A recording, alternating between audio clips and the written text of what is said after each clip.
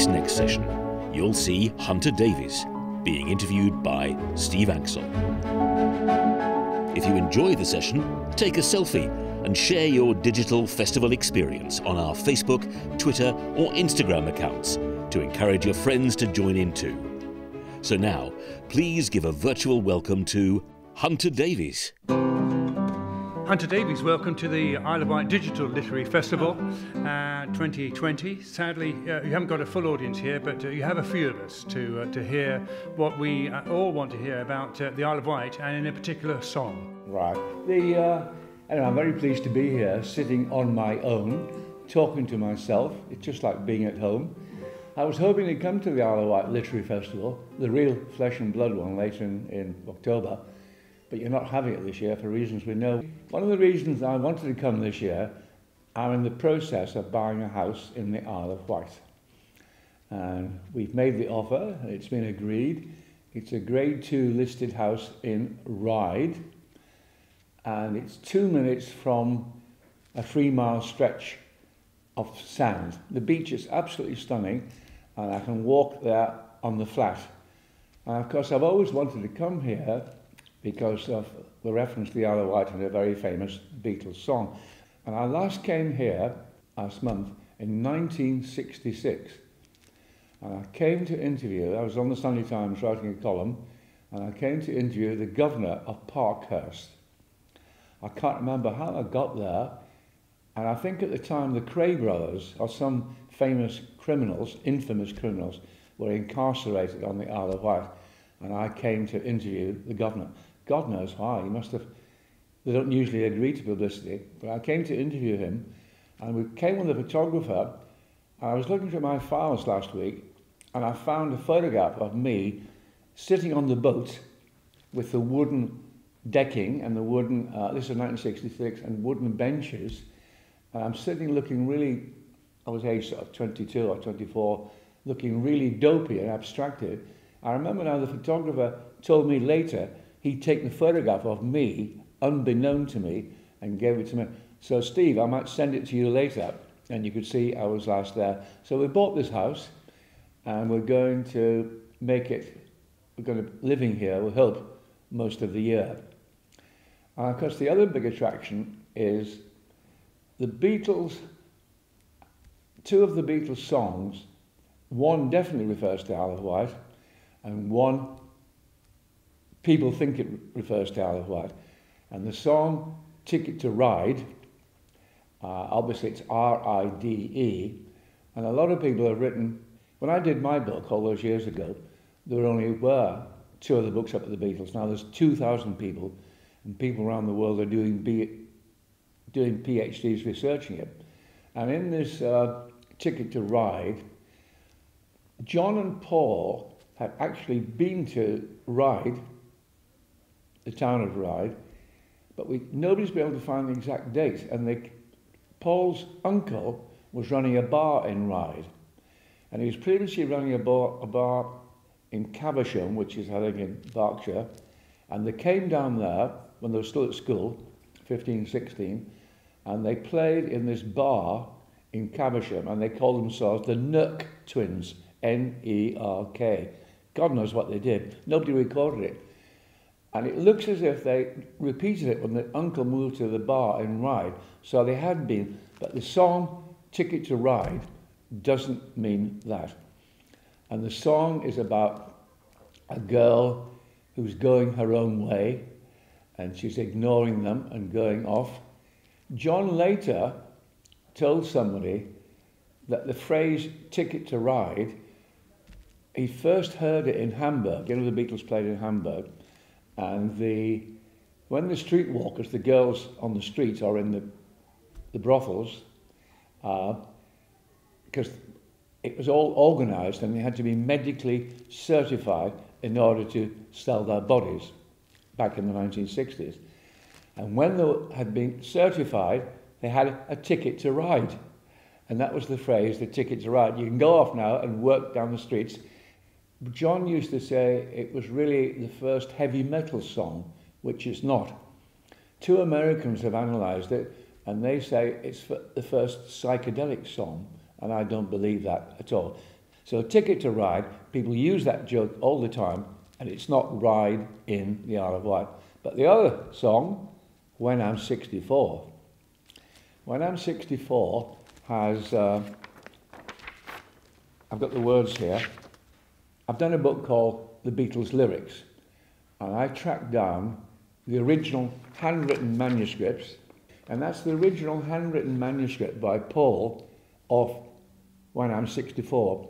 And it's got a bit damp, and it's got a bit funny, and the ink has run, and obviously water's gone on it at some time. And he's made one change. I'm waiting for you to, yours sincerely, wasting away.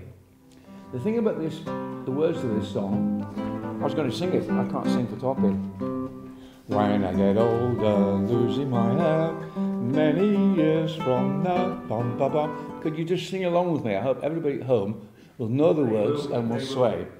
Will you be sending me Valentine, birthday greetings, bottle of wine? I'd be out till 2:45. Would you lock the door? Will you need me? Will you still need me?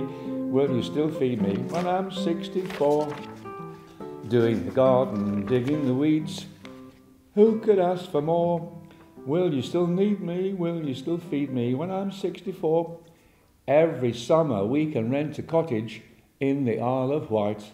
If it's not too dear, we shall scrimp and save. Grandchildren on your knee. Sorry, I'll sing that line again. Grandchildren on your knee. Because for some reason Paul puts a Scottish accent on the word your. Vera, Chuck and Dave, send me a postcard, drop me a line, stating point of view. Isn't that clever words? It's a pun. Stating point of view means two things. It means it's the postcard, so there's a view, a pictorial view, and stating point of view also means give me an observation. Isn't that good? And there's another really good line. You don't realise how witty they were.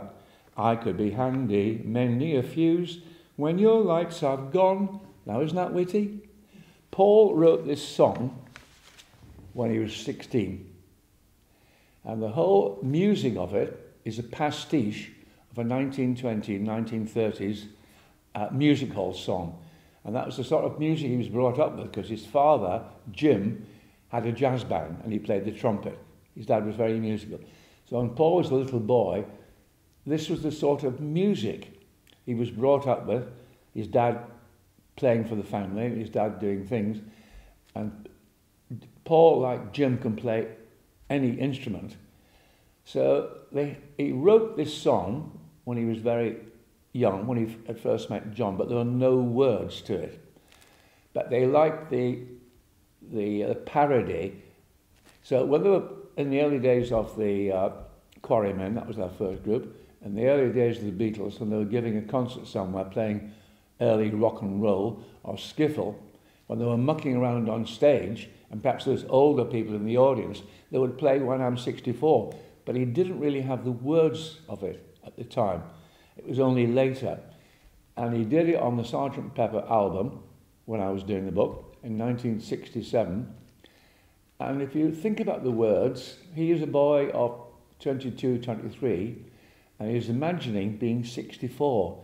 And that is so mature and wise. And he imagining all the things, will you still need me? Will you still feed me? By a huge chance, I was in Liverpool at the time, and I was staying with his father, Jim McCartney. And Jim McCartney, Paul's mother, died. She was a midwife. And she died when he was about 15 and 16. She had breast cancer. And Paul's dad brought up Paul and his younger brother Michael on his own. And now the two boys have gone, and he then meets a woman called, oh God, what's she called? Not Heather. I've written it down somewhere. Anyway, he marries her. And the boys, Paul and Michael, are not pleased. He's remarried in his 60s. 30 years later, history repeats itself when Paul marries Heather Mills. Paul's children didn't like Heather.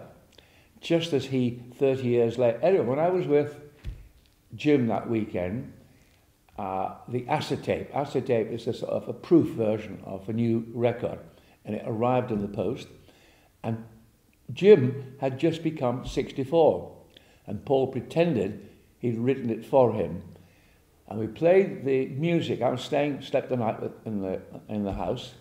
Paul had brought this really posh house for them in the Wirral. He bought them a racehorse, and he bought them a posh house in the Wirral, which is very like the house that we're just buying in Ryde. It was a Victorian splendid house with Grade 2 listed. It had a conservatory. And I danced all evening, because I was quite young at the time, with his wife to When I'm 64, over and over again. Right, so how did I come to do the book?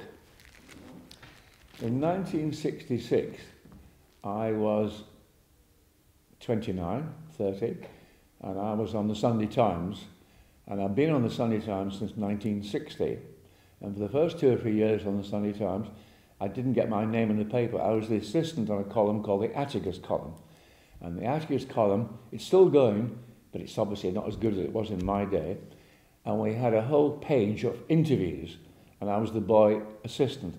Previous people who had written the Atticus column was John Buchan, Ian Fleming, Sir Cheverell Sitwell, the head of the Sitwell's family, and we, one of the legends when I worked on it was Sir Cheverell Sitwell wrote a piece in the column about 5 or 10 years later. He'd been on holiday in Portugal, and he wrote a little paragraph, because it was partly personal, but mainly just interviewing well-known people. And he said, I've just been to Portugal, and I had a most amazing drink that I'd never come across before called Matthias Rosé. And this was the first reference in print, in English, of Matthias Rosé. And he got a free crate for life as long as he was alive, because the Matthias Rosé people... So that was a legend I picked up. I thought, wonder if I can give a plug to something. So in 1966, I had eventually taken over the column, and I wasn't going to do posh people anymore. I wasn't going to do pieces which I've been writing for years about who will be the next Archbishop of Canterbury, as if I cared, who will be the next ambassador in New York, who will be whoever. I wanted to do gritty northern novelists. I wanted to do pop stars. I wanted to do footballers. I wanted to do fashion designers. And this was 1964 when I took it over, and the 60s didn't really begin until 1964. And I felt, until then, prejudiced against for my northern provincial background. But suddenly, people like me became the flavour of the Times, and everybody wanted to... My obsessions became everybody's obsession. So I did George Best, I did John Brain, and in 1966 I had Eleanor Rigby. And I thought the words of Eleanor Rigby were absolutely stunning. You know that line, waits at the window, wearing a face that she keeps in a jar by the door. That is the most brilliant line, wearing a face that she keeps in a jar by the door. That is so clever and is so visual, and yet it's mysterious. So I heard the words of Eleanor Rigby, and I thought, who was Eleanor Rigby? This is 1966, and it had just come out. And I actually thought it'll be the best, those are the best poetry, the best verse of this year, 1966, as if I know anything about poetry. And so I thought, I'll go and see Paul and not talk about... So I fixed an interview with him in St John's Wood, Cavendish Avenue, in the house he still owns. He just moved in, because Paul is a conservative with a small C and hasn't moved house all that time. He's moved elsewhere. And I went to see him in that house, and I wasn't going to ask him... The two questions in 1966 that all journalists were asking him was, why have you got that funny haircut? You've got to put your mind back. And why do you spell Beatles that funny way? And I wanted to know where the song had come from. And that is my column. Have I got time to read you the interview? Yes? Yes. The thing about it, this is 1966, and I described September the 18th, 1966, my first interview with Paul, I called him Mr. McCartney and Mr. Lennon, because the Sunday Times in 1960, I wore a suit all the time, and it was oak panels, and we had the Sloaney secretary. Everybody had a secretary. It was very... Paul McCartney was in his new mansion in St. John's Wood. He lives alone, and Mr. and Mrs. Kelly look after him. Nothing so formal as housekeeper and butler. Their job, he says, is just to fit in. The house has a huge wall and an electrically operated black door to keep out non-Beatle life. Inside there is some carefully chosen elderly furniture. Nothing flash affected or even expensive looking. The dining room table was covered with a white lace tablecloth, very working class posh. Mr. McCartney, along with Mr. Lennon, is the author of a song called Eleanor Rigby. No pop song of the moment has better words or music. Quote, this is Paul talking, I was sitting at the piano when I thought of it, just like Jimmy Durante. You've never heard of Jimmy Durante. The first few bars just came to me, and I got the name in my head. Daisy Hawkins picks up the rice in the church where a wedding has been. I don't know where the words came from. I can't hear a whole song in one chord.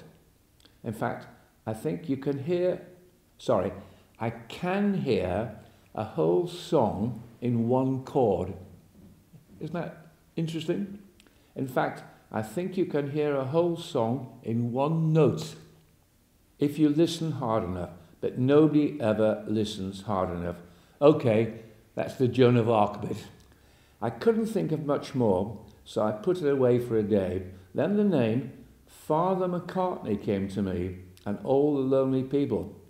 But I thought people would think it was supposed to be my dad sitting knitting his socks, and my dad's a happy lad. So I went through the telephone book and eventually got the name Mackenzie. I was in Bristol when I decided Daisy Hawkins wasn't a good name. He was in Bristol because he was going out with Jane Asher, to whom he was engaged, and she was acting in a play in Bristol.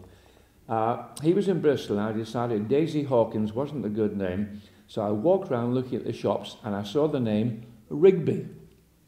You've got that? Quick pan to Bristol. This is Paul mocking himself, talking like this and giving directions. I can just see this all as a Hollywood musical.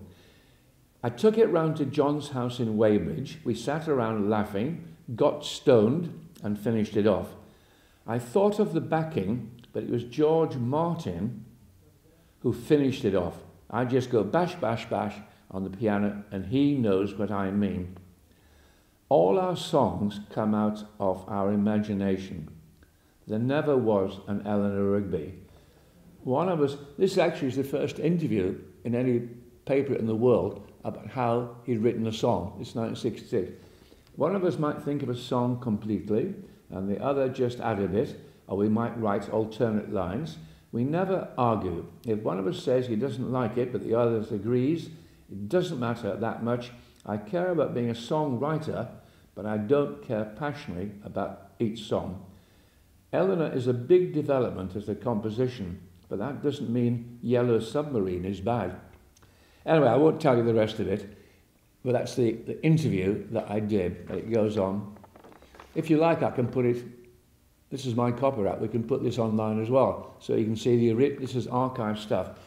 So I did the interview, and I wrote that particular line about me saying, I think it'd be the best words than poetry.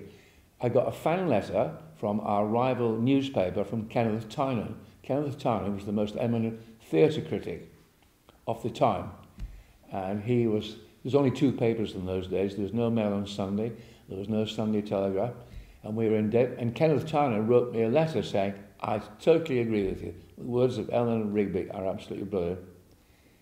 6 months later, I had, by then, even though I was a working journalist and was married, and my wife and I were both sitting at home trying to write books. and I'd had a novel published called Here We Go Round the Mulberry Bush. It was my first novel, and lo and behold, it was bought by Hollywood for a movie. And I was working on the script, the screenplay. And I went with the director of it, called Clive Donner, who'd just done What's New Pussycat, and he did Harold Pinter film, I think The Birthday Party, something like that. He wanted Paul to do the theme tune for my movie. So 6 months later, Clive and I went to Paul's house, the same house, and we were asking him, will you write the theme tune for this film?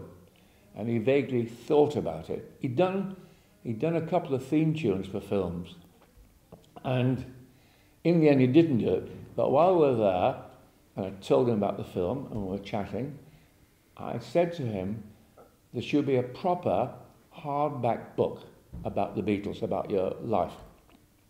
I was a fan. I'm roughly 2 or 3 years older than him, but I went to the same sort of grammar school in the north of England, and I went exactly the same sort of council house that George and Paul went to. John was a posher. John lived in a semi, and Ringo, we don't talk about Ringo. Ringo lived in the slums and never went to school. He was always poorly. And Paul said that there'd only be 2 books about the Beatles. One was the fan club book, and one was by an American, which is a book of interviews with them on an American tour. I said there should be a proper hardback serious biography, so the rest of your life, when people ask you the same old boring questions, you can say it's in the book. And he said, brilliant idea, but you've got to get permission from Brian Epstein. This is 1966. And there and then, because Paul's a PR, Paul sat me down and told me the sort of wording and the arse licking I should do in a letter to Brian. So I wrote a letter to Brian saying who I am, and this, I think, was my second book. And I was on the staff of the Sunday Times. I sent him my card, and he agreed to see me. And he cancelled 3 times. I thought, oh, bloody hell, it's never going to come off. At the time, we never knew, the world never knew he was gay, and the world never knew he was a masochistic homosexual. He would pick up boys who were not gay, like soldiers or sailors, give them drinks and drugs, bring them back to his house, try to get them in bed, and they would punch him because they weren't gay. And that was his pleasure, being beaten up. And then they would leave, and they'd usually steal money or steal acetates, and he would wake up covered with remorse and shame and embarrassment, and he would take drugs to get himself to sleep, and he'd be zonked out for 2 or 3 days. Anyway, I eventually got to see him. He was 2 years older than me. He lived in Belgravia. He had a butler, a lovely house.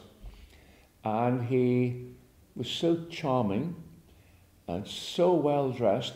I felt a real scruff, and I felt so young and naive and provincial. He was from Liverpool, but he'd gone to a public school, and he'd gone to RADA, and until he met the Beatles, his passion in life was Sibelius.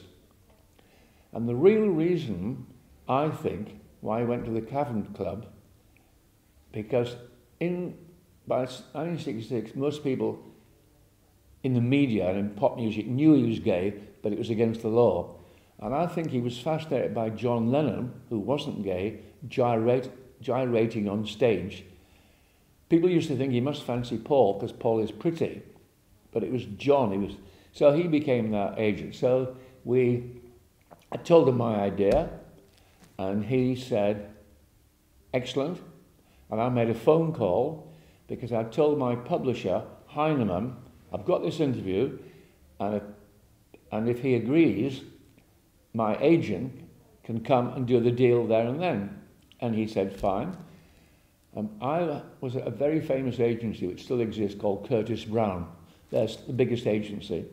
And I rang my man, who's a young man of my age, who looked after me, and he said, Curtis wants to come. I said, who's Curtis? Spencer Curtis Brown. began the firm. And he was an old man who came out of retirement, and he came to, I'm going to tell you the name of the street in a minute, he came to Belgravia, and we discussed it. And Brian inserted a clause in the book which we'd never asked for. We'd never thought about it. We didn't demand it. I was getting from Heinemann, this is 1966, the fee was £3,000, bugger all. And I was going to give it to NEMS, the Beatles company, a third of it. Anyway, Brian said, I'll tell you what, we'll put a clause in saying, I, Brian Epstein, will give no access to the Beatles to any other writer until 2 years after your book comes out. So we're talking in 1966. My book came out in 1968. 2 years after that, 1970, the Beatles were no more. They'd split. So my book became the only ever authorised biography of the Beatles.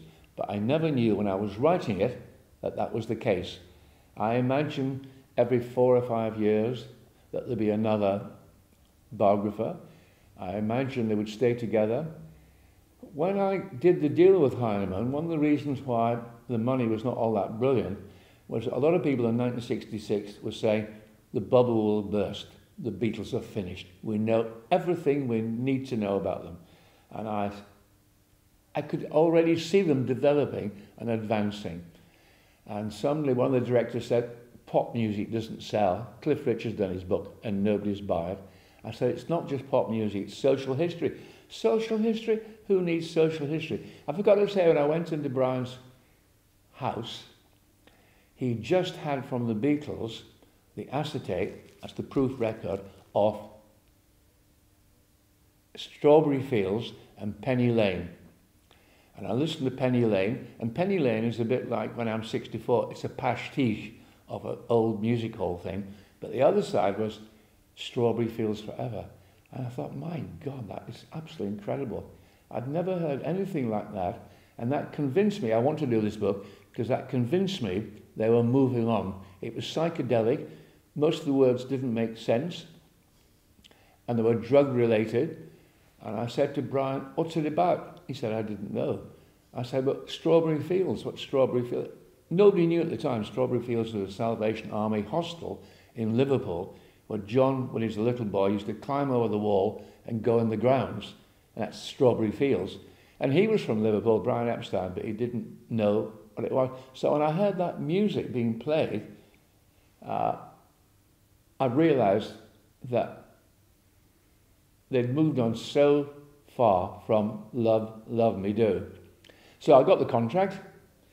I started I worked for the first year still doing the Sunday Times. I used the Sunday Times to go to Hamburg. So I decided they were the most famous people in the world at the time. They were followed everywhere. People were screaming. They couldn't go anywhere with that. And I thought they must have had the same boring questions. So I spent roughly the first 6 months not really talking to them, going to the studio but not cross-examining them. I thought, I'll go back from whence they have come. So I went to Liverpool and I interviewed all their parents, the ones that were alive. Paul's mother had died, I mentioned that earlier, he died when he was 15, and John's mother had died, but Paul's dad was alive, George's parents were alive, Ringo's parents were alive, and I interviewed school teachers, and I went to their houses, and they'd been moved into posh bungalows and in different parts of Liverpool, and they were totally ostracised because they didn't know the bankers and the doctors and the people, lawyers next door, and they still couldn't believe what had happened. A lot of the furniture was still in plastic, and they were scared stiff of their sons, Ringo's parents and George's, because they didn't want to say anything that would get in the papers and that their sons would scream at them. What? The same thing happens today with celebrities. You're all chasing the relation. Look at Meghan Markle's father. She must be so pissed off at all the interviews the father has given. So they were, and what was funny to me was that the the children were bossing round the parents. They bought the house and controlling them. So the father, there's the words of the thing, I'll remember it in a minute. Mimi, who brought up John, she had just left Liverpool. Mimi her husband had died, but they brought up John when John's parents split, and living in a semi-detached house called Mendibs in Liverpool. And she, one day, about a couple of years earlier, she heard a noise in the night, and she had the front door opening. She left the door open because she was expecting the GP to come and look at it. And she came downstairs, and there were two teenage girls sitting going through her sewing basket. She was a very strong, bossy woman. What are you doing? Who said you'd come in? Oh, we're just looking for some buttons that might have been in John's coat. And she thought, that's it, I'm leaving Liverpool. I can't stand it. And she moved to near Bournemouth, Carnforth Cliffs. Have you heard of Carnforth Cliffs? That's the multimillionaires opposite, near Bournemouth. It's where all the fame. So I went to interview her there. She just moved into the bungalow. This is Mimi. It was a lovely sunny day, and we sat out at the back of her bungalow, overlooking the sea, the river, and there was a pleasure boat going up.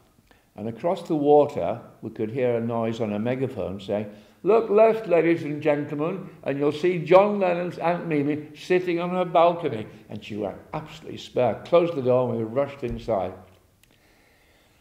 In Liverpool, I went to see Pete Best.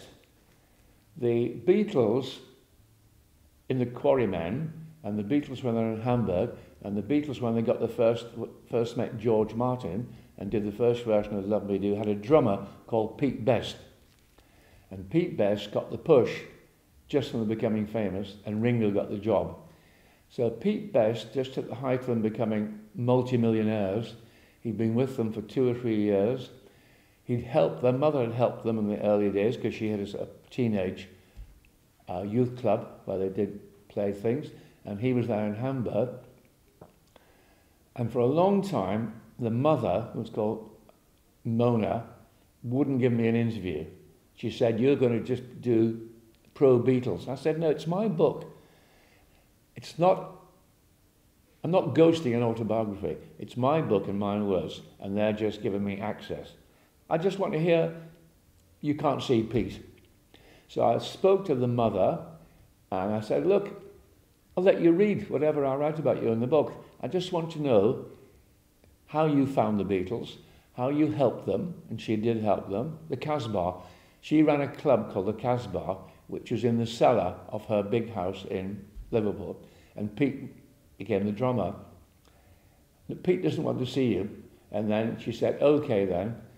And a side door opened, and Pete had been in the next room all the time, listening. And he was his face was all covered with flour dust, and he was wearing a white coat. He'd just come off the night shift in a bread slicing factory, where he was getting tuppence an hour, while the Beatles were all millionaires, and buying Rolls Royces and buying posh houses. And there was Pete. And Pete got the sack. And Pete was looked upon. Pete had a massive fan club following in Liverpool. And Pete was looked upon the handsome one, whereas Ringo was looked upon as ugly. Because Ringo is not exactly whatever. And he never spoke to the Beatles since, and he still hadn't spoken to Paul. But he wasn't... after this, a few years later, he joined the civil service. He got a good job. He had a career. He got married. In fact, of all the 4 Beatles, he's the only one who stayed with the same wife to this day. It wasn't that they left their wives the way Ringo and George and John did, and Paul's died. It was they moved on. So I then went to Hamburg. They had, over a spell of 2 years, they had lots of trips to Hamburg, and really they honed their sound in Hamburg, working in his club, playing all night long. They actually found they were from Liverpool by going to Hamburg. Like James Joyce went to Paris to write about Dublin. You need to be away to know where you're from. In Hamburg, they had another member, a group called Stuart Sutcliffe, and he was the best friend at art college of John. And Stuart was a very good artist, and he just won a prize, the John Moores Prize. And with his prize money, John made him buy a guitar. So there were 5 of them: George, Paul and John, Pete Best and Stuart Sutcliffe. They were the early Beatles there, and they played night and day. In Liverpool, by playing at the Cavern Club, the fan base was, I must choose my words carefully, were mainly working girls, hairdressers, secretaries. When they moved to Hamburg, they went up a slight social notch. All their fans in Hamburg were art students at the university or the college, so they had a different... Anyway, Stuart fell in love with a girl called Astrid Kirchner, who was an art student and a photographer, and she gave them their Beatle hair. When they went to Hamburg, they had a rock and roll teddy boy haircut, a DA it was called, and she actually made them some of their clothes, and most of all, she took the most amazing photographs of them. She just died last month, Astrid, and she was a stunning... She looked a bit like Bridget Bardot. She had very blonde hair and very attractive. And she took these photographs of them, which I still think to this day are the best photographs ever taken. And it's the 5 of them in a sort of empty fairground. I've got a whole set of them in my house, signed by Astrid to me. I went to see her in 1966 because what happened was, after the Beatles came back, she and Stuart got engaged, and the Beatles went back to Liverpool. They came back a few times, but Stuart left the group and settled in Hamburg. And he was only there a couple of months, when over a weekend he had a brain hemorrhage and died. Stuart died, and Astrid had gone back to her family apartment in Hamburg. And I went to see her in 1966, 2 years, and she was still in mourning for Stu. Her room was black carpets, black wallpaper, and she was wearing black. She was still mourning for the loss of Stu. And she had no money, and she was working in a lesbian club at the bar. And if people had no partners, they would dance with Astrid. I went down to see the bar, and she was doing this job while sitting on these amazing photographs which nobody had seen. So I interviewed her, and I thought she was absolutely marvellous. So I came back to London, having been to Liverpool, having met Pete Best, and having met Astrid, whom they hadn't seen. And then I started going to Paul's house in Cavendish Avenue. We'd have breakfast together, and then we'd go in the studio, and they were recording the whole of Sgt. Pepper, so I listened to the whole of Sgt. Pepper. And then I'd do interviews, but it was only then I started sitting them down face to face, and I started by telling them what I've been doing. The minute I mentioned Pete Best, they changed the subject. And John said, we're not talking about him, we were bastards. Not because we sacked him, it's because we didn't do the dirty work. We've got Brian to say, the Beatles don't want you anymore. We should have faced them up. But they were fascinated by Astrid. But I've just told you about Astrid. They had no idea. They remembered her, but hadn't been... They've been around the world since then, don't forget, on tour and in a little capsule. So I then spent roughly a year, and my normal thing... I still live in the same house in North London, beside the Heath, and Paul lived just 10 minutes away in St John's Wood, round the corner from... So I used to go about 11 in the morning, and I would see Paul and join him for breakfast. He was a single man. Jane Asher lived in Wimpole Street or Wigmore Street, and we would have a fry-up. When I see him now, which I do quite frequently, he denies he used to have bacon and egg and ham and sausages because he's a veggie. He's wiped it from his mind. He was like everybody else. And then he had a big English sheepdog called Martha, and he wrote a song about Martha. Martha, my dear, don't forget me. Everybody thinks Martha was a girl, but it was a dog. And then we'd go in his little souped-up Mini Cooper, and we'd drive with the dog to Primrose Hill, I remember going up Primrose Hill with Paul and Martha, and it was the first day of Spring Like Spring. The daffodils were coming out, and the sun was getting nicer. And I said to Paul, it's getting better, and I meant the weather. Spring is coming. And he started laughing and said, you've got to admit it's getting better. I said, why are you laughing at that phrase? It's a corny cliche.